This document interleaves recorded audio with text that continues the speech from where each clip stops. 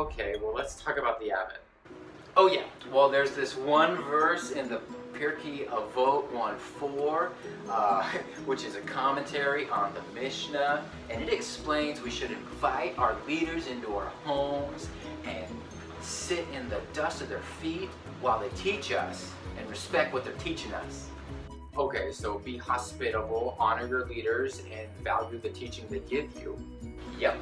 I mean, that's not directly in scripture, but it does sound pretty good.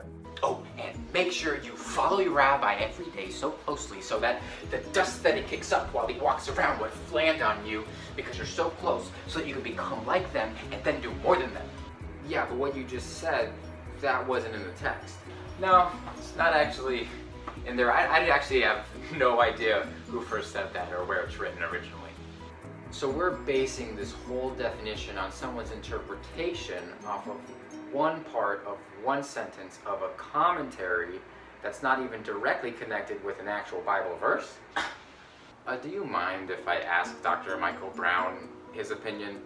Well, see, he's written 35 books and he runs a school and he's a visiting professor and he's considered the world's foremost Jewish apologist.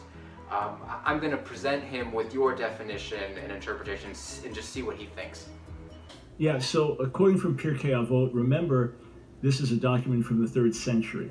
So we don't know exactly what practices were in the 1st century. We know what they were a few centuries later, as Pharisaical Judaism became Rabbinic Judaism. But we don't even know exactly what those practices were. Oh.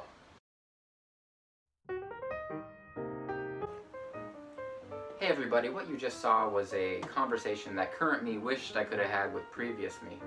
See, I was told that there was this whole theology and doctrine based off of this verse in the Avot that was based off of scripture. But when I did my research, I couldn't find the theology and doctrine really anywhere, and the Avot, when I read it, said something completely different.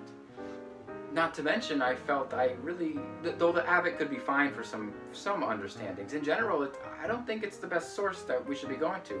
It's a big hodgepodge of a bunch of different rabbis and traditions all meshed together. Some of it contradicts, some of it's from around Jesus' time, some of it's from way later, way earlier. It's all over the place, so it's real easy to pick and choose what you want. And on top of it, I couldn't even find the direct connection that the Avot had, that verse had, even with scripture. So what I just encourage is when somebody tells you something, especially if it's not in scripture, go search it. Even if you find the reference, go ahead and read it. Read what's before, read what's after.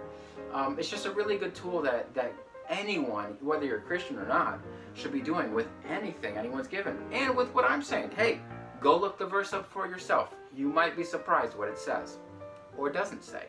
And if you'd like to read more about this or any of the topics connected to it, send me a message. I'd love to give you some content. I even have a 30-page super detailed review I'd be happy to give you. Anyway, grace and peace. Blessings.